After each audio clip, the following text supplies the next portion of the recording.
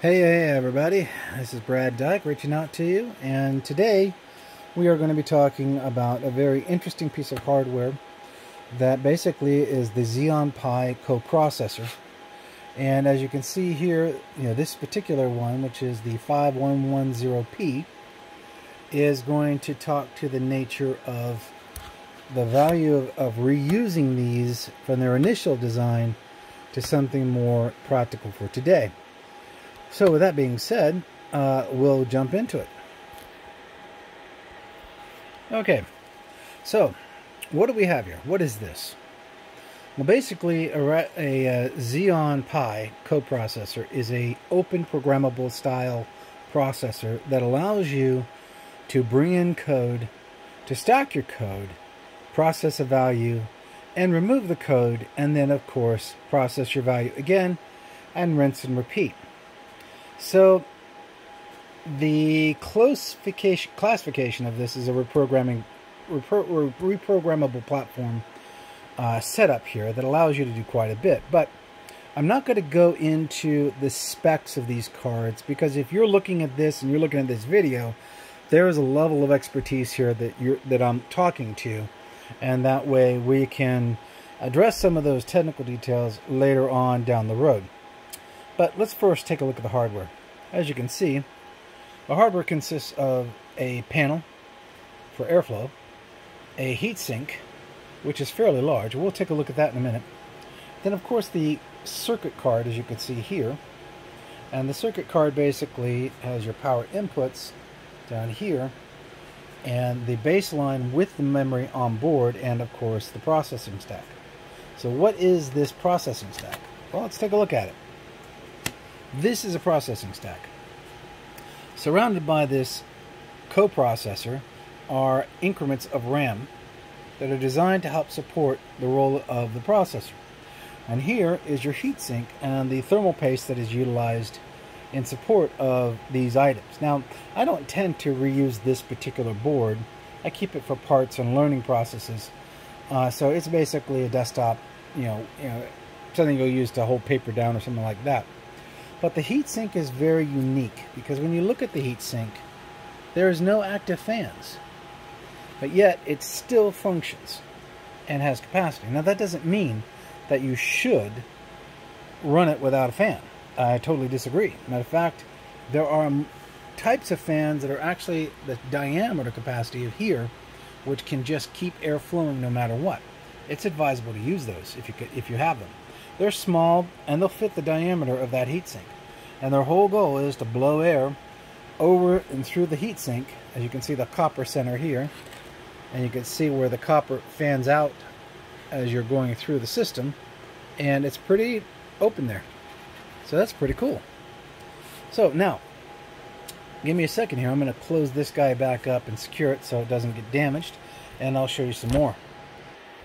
Okay, so now that we've got the sample board out of the way, now we're looking at a live unit here.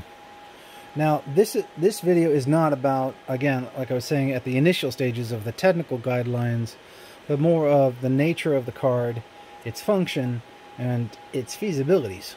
Now that's important, because when you go out there and you start looking for drivers for this, which I'd recommend you do soon, you want to make sure that you are getting all the drivers before they're gone, because Intel's getting ready to pull it.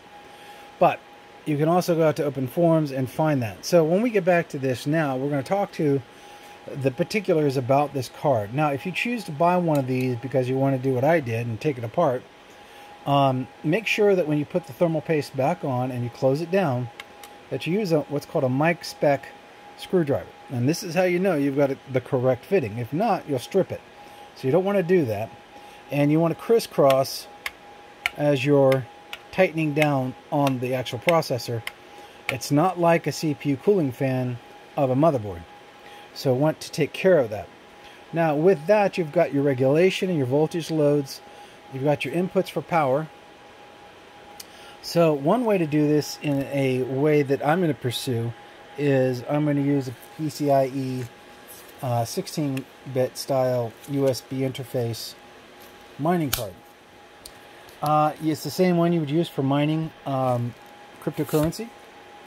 but it's an outside interface that allows you to do what you want to do with it, and it's basically going to give you quite a bit of functionality, but not necessarily in a bad spot because your tower can't do it. If you've got the interface for the USB 3.0, this is a great way of doing it, plus keeping localized exterior-wise, and so on and so on.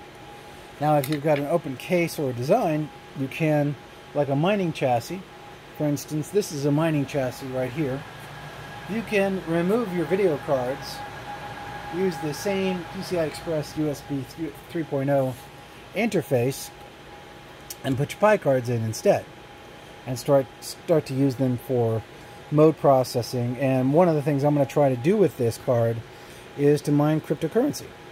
I think I'm looking at the equivalency of a pretty powerful GPU equivalency, probably more like the 1060, 1070 level. But that would be really cool to do, wouldn't it? I mean, here we have, you know, 2 cards right now are already kind of prepped for this, using 2 different PCIe extender card sets, but the goal is still pretty consistently the same. Can these do that kind of work? So, if you choose to do this, and you want to do math co-processing level work, great cards to do it, as long as they're interfaceable, and Linux would be probably the better path than Windows, even though Windows would take it, and I will test that myself down the road. But all in all, it's worth an investment to try to figure it out. It's a little tricky.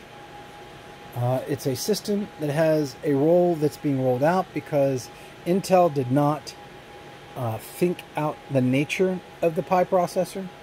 You know, FPGA was out there, and they wanted to have something, a processor that could be reprogrammable in flash state, which is really fast, by the way, so that they can accomplish what they wanted to do and sell it on the bulk, and people could mine with these cards for data mining and so on to accomplish what they want. But this will be an ongoing adventure. We'll see more videos on it down the road, but it's a really cool thing to check out, because right now IT technology has kind of stagnated this past year. Markets are trying to hold out as long as they can to make more money. Technology is kind of a fickle beast. Sometimes when they're dealing with money and how much money they can make, they purposefully hold back. But that only works so long until they start losing the market share, which is what they're working with. Then they actually start popping back in and start introducing their higher level processing platforms. Now, the last thing I want to show you, as you notice that on the sample board, the outer edge connectors, these guys right here, are not on it, and they mount on the sides, and they're designed to basically stabilize the board. So in my strategy, I like the idea of inserting fan bases in somewhere in here, maybe using these as an anchoring point for the fans to do what they need to do. But I'm still working it, so we'll see how it turns out. Anyways, this is just something that I wanted to play with, and I just wanted to give you this heads up in the nature of how this works. And I'll let you guys go. I hope you enjoy this. Like if you do, and God bless.